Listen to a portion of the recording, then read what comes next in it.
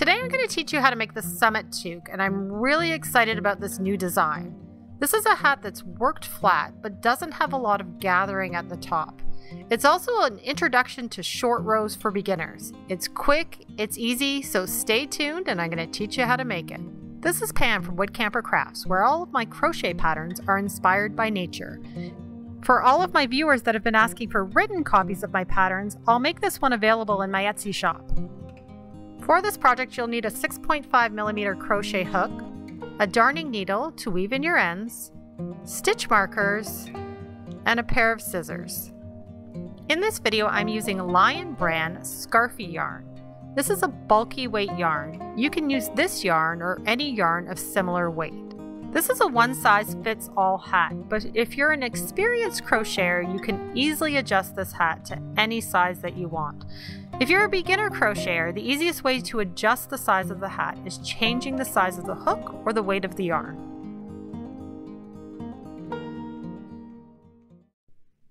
We're going to start by making a slip knot, so pull your yarn through and pull tight. Insert your hook. Grab the end of the yarn and pull tight. We're going to start by chaining 37. So yarn over and pull through, that's a chain 1. Yarn over and pull through, chain 2. Yarn over and pull through, chain 3. So I'll let you work on the chain on your own. We are chaining 37 in total, and I'll meet you back here at the end of the chain.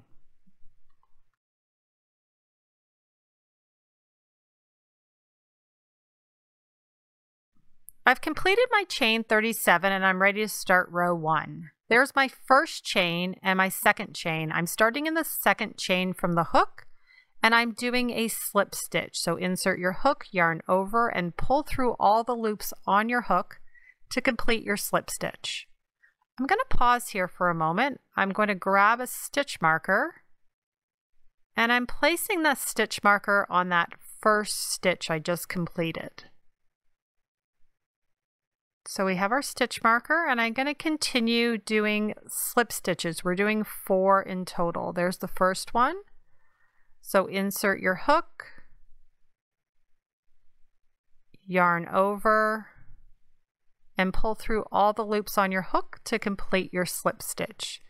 When you're doing the slip stitches, just make sure that you keep the yarn nice and loose. You don't want these to be tight stitches. So here's our third. And we've got one more slip stitch. Insert your hook, yarn over, and pull through all the loops on your hook to complete your slip stitch. We're going to pause here again. We're going to grab another stitch marker and we're going to put it on that 4th slip stitch. I'm just going to grab my hook and insert it. And we're going to continue by doing single crochets for the rest of the row. So insert your hook, yarn over, and pull through 1 loop. You have 2 loops on your hook. Yarn over and pull through both loops to complete your first single crochet. So there's 1. Here's our next single crochet. Insert your hook, yarn over, and pull through 1 loop. You have 2 loops on your hook. Yarn over and pull through both loops to complete your single crochet. So I'm going to let you work on this on your own. We're doing 32 single crochets in total, and I'll meet you at the end of the row. I have one final stitch to complete row 1. So I'm doing a single crochet in that final stitch. Yarn over and pull through 1 loop. You have 2 loops on your hook. Yarn over and pull through both loops. I've completed row 1. At the end of every row, I'm going to chain 1 and turn.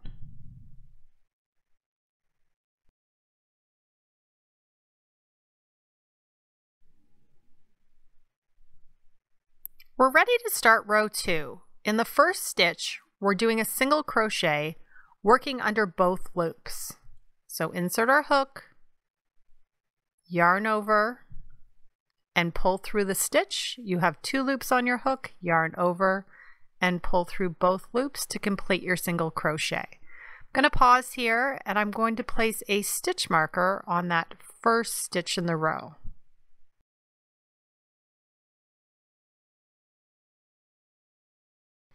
And I'm going to grab my crochet hook, and we're going to continue working single crochets, but in the back loop only in the next 31 stitches. So there's the front loop, there's the back loop, there's the front loop, and there's the back loop.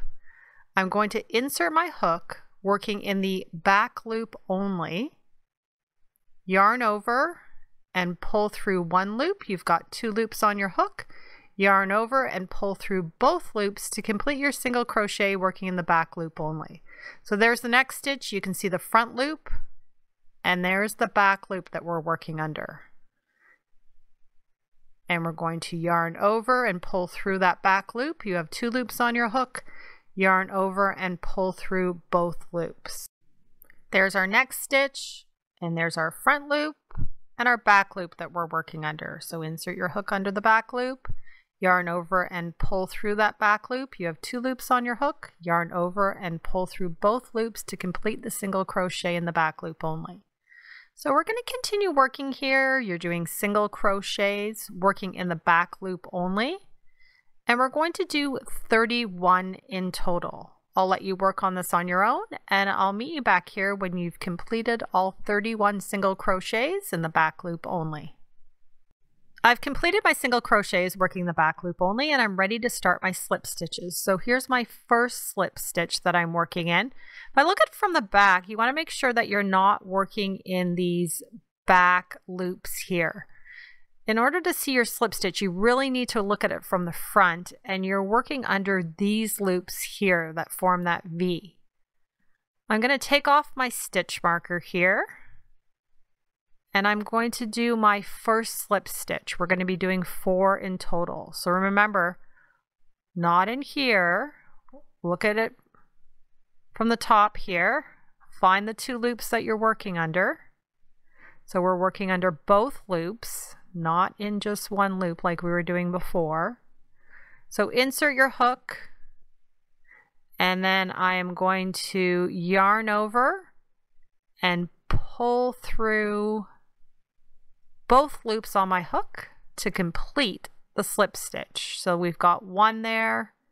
Remember, look at it from the top, and you can see that V. You're working under both of those stitches. So I'm going to insert my hook. It's a little hard to do here on camera. And then I'm going to yarn over and pull through all the loops on my hook to complete my slip stitch. You can see I'm leaving that nice and loose. They're hard to get into if you don't leave the yarn nice and loose when you're working. So the next one here, this is our third one, working under both loops. And we are going to yarn over. And I pull the hook all the way in there because it's a little thicker, and then it keeps the stitch nice and loose. That's why I'm doing that. So there's our third slip stitch.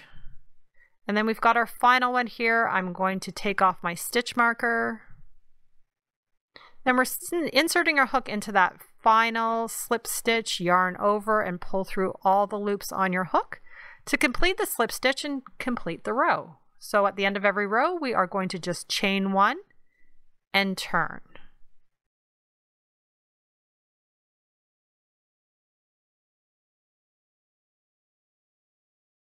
So we're ready to start row 3, and we're doing 4 slip stitches. So find that V that you're working in, insert your hook,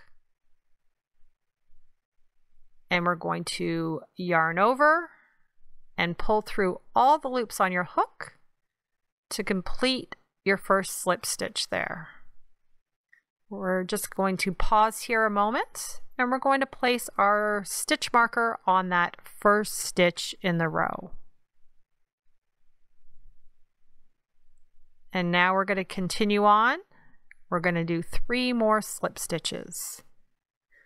So I find starting in row 2, you don't have to look at it. You can look at it from the top now. You don't have to look at it from the front so much. It's just in that first row when you're doing the slip stitches that you really almost have to look at it from the front. So yarn over and pull through all the loops on your hook to complete your slip stitch. Remember, make sure they're nice and loose, these slip stitches. So insert your hook under both loops, yarn over, and pull through all the loops on your hook. So that's 3, and we just have one more here. That's our final slip stitch. Insert your hook under both loops, yarn over, and pull through all the loops to complete your slip stitch. So we've completed 4. We're going to pause here a moment, and we're going to place a stitch marker on that 4th slip stitch. So I'm just going to look at it from the front here. There we go. I'm going to place my stitch marker. And then we're going to continue on. And we're going to be doing single crochets, working in the back loop only. So look at it from the top. Identify that back loop. So there's the front loop. There's the back loop. Insert the hook. Yarn over and pull through that back loop. You have 2 loops on your hook. Yarn over and pull through both loops to complete the single crochet working the back loop. So there's our back loop, and we're doing single crochets working in the back loop only. We're doing 31 in total. I'll let you work on this on your own. So I'll meet you at the end of the row just before that final stitch in the row. So I've almost completed the row. I've got my final stitch here. I'm going to take my stitch marker off, and we're doing a single crochet, but this time we're working under both loops. So insert your hook under both loops, yarn over and pull through the stitch. You have 2 loops on your hook, and then yarn over and pull through both loops to complete your single crochet. At the end of every row, we're going to chain 1 and turn.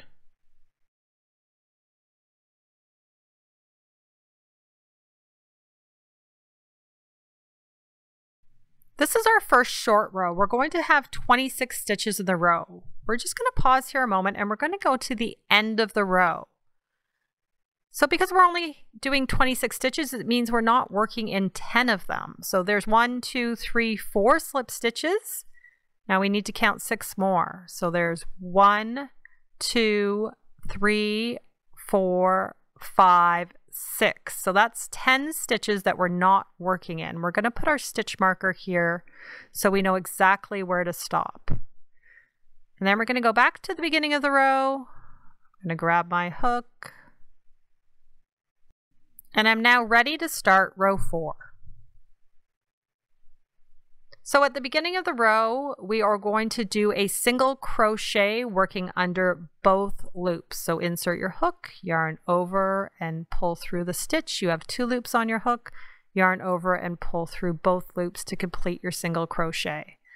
So we're going to pause here, and we're going to place our stitch marker on that first stitch in the row.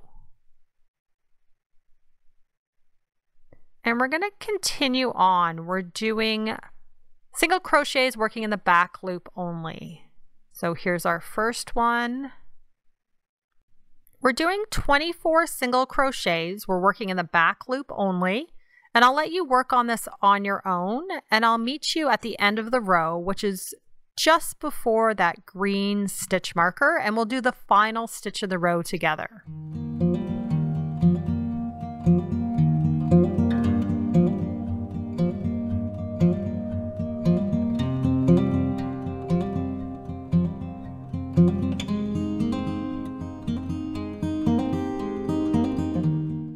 So this is our final stitch in the row. The final stitch is the stitch just before the green stitch marker.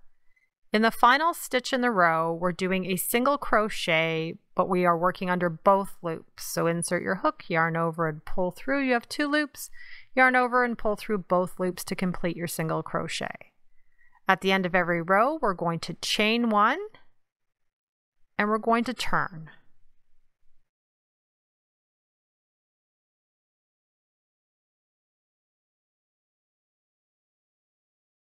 We're ready to start row 5. In the first stitch in the row, we're doing a single crochet. We don't need to put a stitch marker on here because it's very obvious where the end of the row is. So there's our first single crochet working under both loops, and now we're doing single crochets in the back loop only. We're going to be doing 24 of these in total. So I'm going to let you work on this on your own. You're doing single crochets, working in the back loop only. You're doing 24 in total, which means you're stopping just before that final stitch in the row. So I will meet you back here and we'll do that final stitch together. We're at the end of the row and we just have one final stitch left in the row. So we're going to take off our stitch marker. And we're doing a single crochet, but this time working under both loops. So we're just going to insert our hook here, doing a single crochet. And we finish the row. At the end of every row, we are going to chain one, and we're going to turn our work.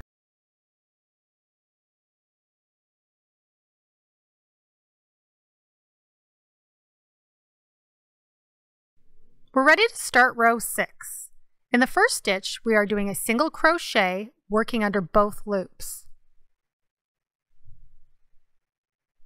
I'm going to pause here a moment, grab my stitch marker, and place it on that first stitch in the row. I'm going to continue on. We're doing single crochets, working in the back loop only in the next 24 stitches. So here's our first single crochet working in the back loop. And we're going to do our second single crochet working in the back loop only. So I'll let you work on this on your own. Remember, you're doing 24, and then I'll meet you back here and we'll finish off the row together. I'm almost at the end of my short row. So I have done my 24 single crochets working in the back loop only. I have one more stitch in that short row. You can see right here, and I'm going to do a single crochet in this stitch working under both loops. So I'm at the end of that short row, but this time we're going to continue on. It's not going to be a short row. So you can see our stitch marker here from row 3. We're going to take that green stitch marker off, but I'm going to hold that stitch just so I don't lose my place here. And I know exactly where I'm going. I'm going to put my hook back on there. And then in that stitch where that green stitch marker was, I'm going to do a single crochet working under both loops. So we have a single crochet here. And then I'm going to continue the row by doing single crochets working in the back loop only in the next 5. So there's 1.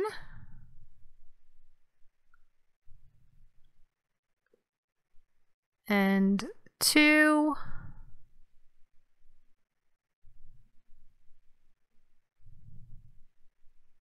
And 3.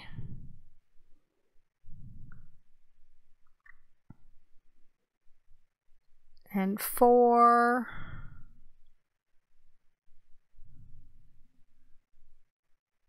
And 5.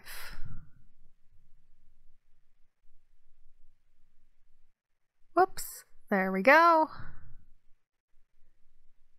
And now I have my stitch markers indicating where I'm starting my slip stitches. So you can see the slip stitch there, and we are doing slip stitches working in the next 4.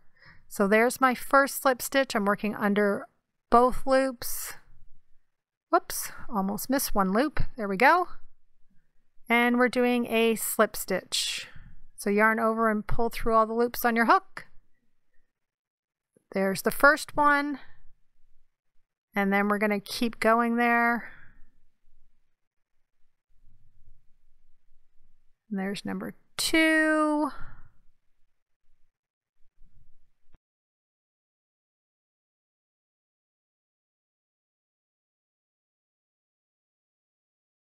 So here's number 3.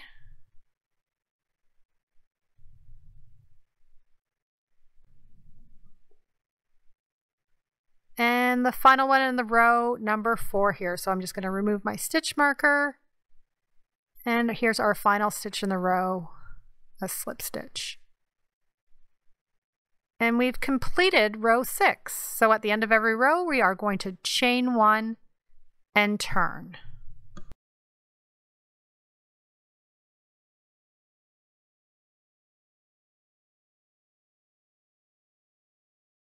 We're ready to start row 7. We're going to do slip stitches in the next 4 stitches. So here's our first slip stitch, working under both loops. So there's one. I will stop and place the stitch marker there.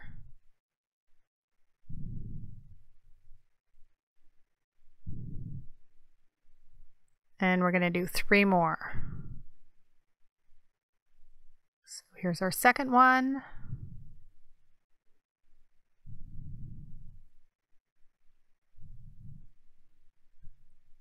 And 3.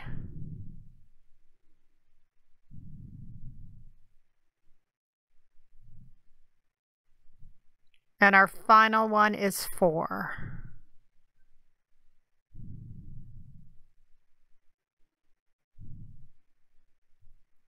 And I'm going to pause here a moment and we will place that stitch marker on the 4th slip stitch. There we go. And I'm going to continue on now. I'm doing single crochets, working in the back loop only. And I'm going to do 31 in total. So insert your hook into the back loop, yarn over and pull through. We have 2 loops on our hook, yarn over and pull through both loops. So that's my first single crochet in the back loop, and here's my second. So you can work on this on your own. You're doing 31 single crochets in total working in the back loop, and I will meet you at the end of the row just before the final stitch. I'm at the end of row 7. I have 1 stitch left in the row. I'm going to remove my stitch marker. And we're doing a single crochet working under both loops. So insert your hook, yarn over and pull through. We have 2 loops, yarn over and pull through both loops. So I've completed the row. I'm going to chain 1 and turn. I've showed you all the rows you need to know. Now all you're doing is repeating rows 2 to 7 until you have 67 rows in total, which includes row 1. Or you can make this bigger or smaller. You can make it any size you want. So when I did the sequence 11 times. I'm going to let you work on this on your own, and I'll meet you back here when you're all done. I'll show you how to finish off the toque. I finished the toque, and I'm just going to quickly show you some measurements in case you're using a different yarn. So you can see I'm measuring just along the bottom here, and it's 17 inches. And then if I measure kind of right in the middle there, it is 15 inches across. And then bottom to top here, you can see that it is approximately 10 inches. And then if I measure just along the top here, that's approximately 8 inches. I've cut my yarn so it's about 60 inches in length and thread my needle. Now I'm going to insert my needle through that last loop. And I am going to just pull tight to knot. Before I start sewing it together, I'm going to line up my edges. So I'm lining up my final row with my original chain, and I'm going to take my stitch markers. This is an easy way to hold your work in place while you're sewing.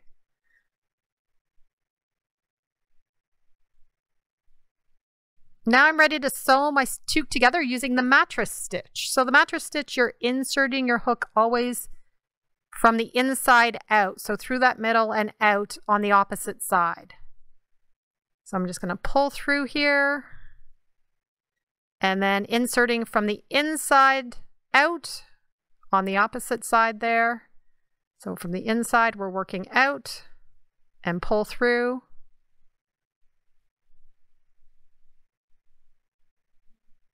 And then once again, going to the opposite side, working from the inside out. So this is the mattress stitch. We're going to do this all the way along until you get to the top. So we're not going to be closing off the toque with the mattress stitch at the top. So I'm going to let you work on this on your own. Once you get to the top of the toque, I will show you how to close it off.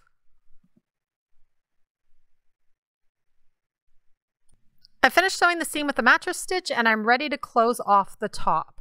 So what we're going to do here is you can see the stitches here that almost look like a ridge. That slip stitch forms that ridge. So what we're going to do is we're actually going to insert our needle in between those ridges, just along the top here. So we're going from front to back, and then we're going to go in between the next ridge. We're going from back to front. And we're just going to keep doing this all the way along. So once again, insert your needle in between those two ridges from front to back. And then once again, in between the ridge, going from back to front. So we're going to do this all the way along until you get back to where you started from. And I will meet you back here and show you how to close off the top of your toque. We're ready now to close off the top of the toque. So I've made this mistake before, so don't you make it. Do not pull your yarn too tight because I've broken the yarn before. So just do this slowly, not pulling too tight, and you're closing off the top of the toque. So I don't want that hole there. I'm going to pull a little bit more, but I'm pulling gently there. And then once your toque is closed off, you can just hold the top here, and I'm going to take my needle and just insert it from one side to the other. And I'm just going to be forming a knot here. So I'm going to get this loop, insert my hook through the loop, and then pull tight to knot. So I usually do this twice. So I'm going to do this one more time. So from one side to the other, pull through. And then we're going to insert our hook through the loop. And we're going to pull tight to knot.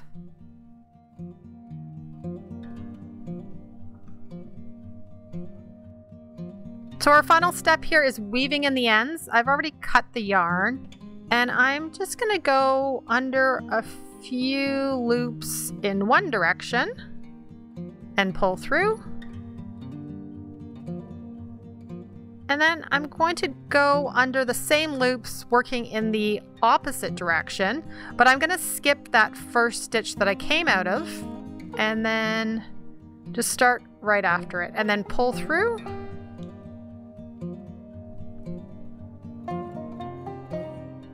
And then once again, I'm going to do the same thing in the opposite direction. Skip that first stitch, working under the same stitches there, and pull through.